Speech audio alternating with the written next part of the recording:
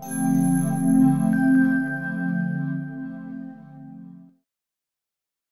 I'm Donna Visman, Williamson Sourcing. Tonight we're here at the last night of the Vintage Affair event. There's a great event coming up. Yes. Eat the Street. Tell us about that. Eat the Street is in its third year, and it's a food truck festival here. It's the only one in Franklin. We're on Main Street this year.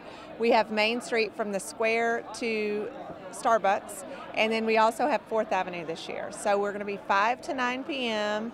We have around 40 food vendors between trucks and food carts, and there's a children's area. The fees from it's a free event to the public, but the fees that we raise from the trucks goes to benefit the 21st Drug Court here in Williamson County, and then the children's area has the proceeds from that goes to the Williamson County CASA this year. So it's going to be lots of fun, lots of activities for the kids, free to the public. Come out and eat with us.